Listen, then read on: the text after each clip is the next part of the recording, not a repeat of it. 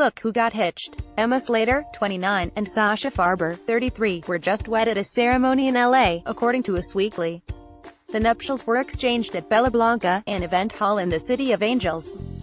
Guests include Juliana Huffnick and Vanessa Lachey, Drew Scott and Cheryl Burke. For the big day, Emma chose two stunning gowns by Ravini, the first a sheer number featuring lace appliques, the second a playful sheath with a flowing skirt.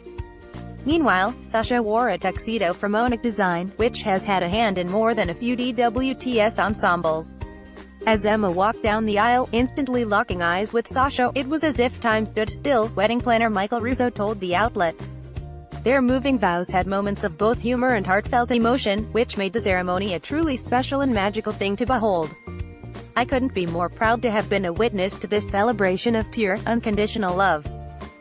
We are also learning the first song that Emma and Sasha danced to at the reception, Perfect by Ed Sheeran. Wow. And even better, Ed couldn't attend to perform but he did record a touching message for Emma. And for dinner, the couple and guests dined on just about everything including pork belly, ahi tuna, ribeye steaks and more. This momentous night is a long time coming. After all, Emma and Sasha got engaged back in 2016, on the show.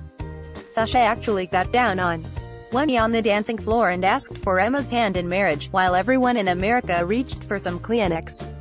And when she said yes, he presented her with one gigantic diamond ring. What an insanely cool way to start a marriage.